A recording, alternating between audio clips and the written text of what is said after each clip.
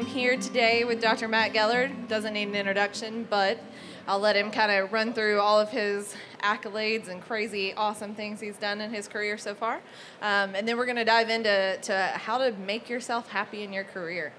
Yeah. Hey, Dr. Matt Geller, live in San Diego. We operate Covalent Careers out of San Diego. We're a career development company for new healthcare professionals, and we help new healthcare professionals with education, mentorship, and job opportunities. And one of the brands that a lot of people know in the eye care space is New Grad Optometry. Career happiness, right? We hear that a lot. Want happiness in our life, but it's kind of that word that we don't really know what it means, right? It's not tangible. There's not something we can say, oh, I got that. It's a feeling. So how do you know when you're happy, or better yet, when you're unhappy in a job? Well, when you leave your house in the morning and drive to work, what is the feeling that you get in your body and your mind? How do you feel about that? Are you excited? Are you jamming the radio? Or when you're driving to work, are you just kind of miserable and gulping down as much coffee as possible so you can stay awake? And that's your barometer right there to know if you're happy or not. And I think if you need a reality check to see, look at that morning drive. What's that morning drive like for you? Same on the contrary for life happiness. When you're driving home from work, going back to your family and your home, how do you feel then? You should feel happy on both of those drives. That's a good point.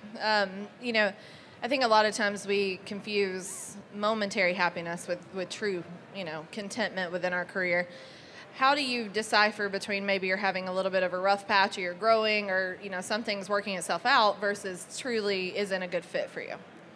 Well, I think you have to define really where you're going and ultimately where you want to be in your career and in your life. And probably the easiest way to do that is kind of fast forward your life to when you're going to be 80, 90 years old. And when you're at that point and you look back, you want to have as few regrets as possible. And I think a lot of people have many, many, many regrets. And so what you can do now as an exercise is portray yourself all the way down the line to that age, and think about what's going to enable you to have minimal regrets.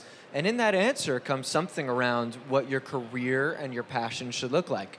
I was listening to an interview recently with Ariana Huffington, and she was asked the question about work-life balance and how much she disliked that phrasing. And I kind of agree with that in a sense. It's why do they have to be separate? What I do every day, being up here, is just as much work as it is life. There is no separation. It's silly to say, well, some people aren't that fortunate to have that ability to enjoy what they do so much. I think that's baloney. I think you've got to hunt for it and you've got to look for it. And the only way you can achieve that is by knowing where you're going. So I've got a more and more clear picture every day of where I'm going with my career, my life, and what I want to do. And by having that and envisioning that, the decisions I make every day are so much easier. So much easier. So when we do a lot of these career workshops and stuff, we're always talking about if you want to pick the right career pathway or get the next degree or certification or networking event or whatever it is, it all depends on really where you're trying to go in your career, and that makes decision-making much easier. Yeah, you talk a lot about goals and the fact that you can't reach happiness or reach a goal without setting one first, right? So where does the new grad start? Where does the student start? How do they know when they don't really know what they enjoy yet? How do they know where to set those goals? I mean, you've made a lot of career moves already, but each one's been toward your final goal of working for yourself and building a company. And how do you get there? That's a really good question. I've never truly distilled it down into different compartments.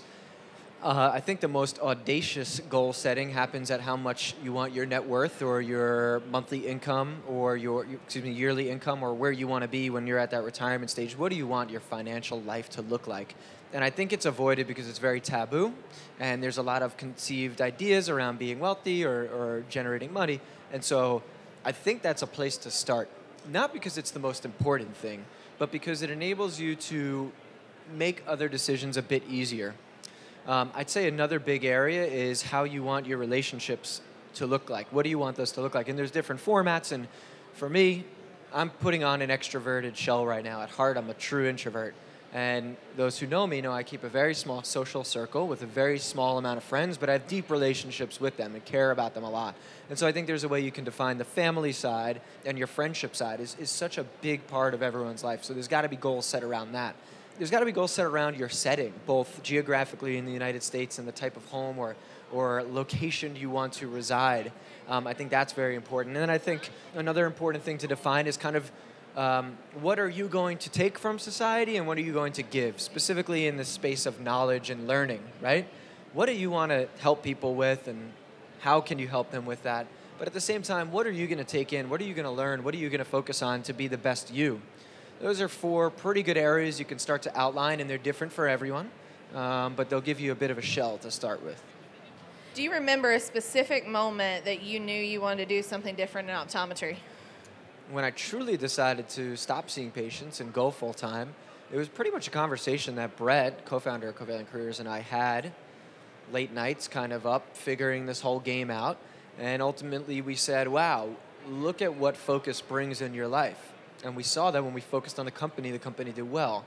And so we said, we've got to make a sacrifice here and we've got to go full-time and say goodbye to the money that comes from it, and it will figure itself out, full faith, that kind of thing. So there was a decision there when I knew that any deviation of my focus would lead to lesser results.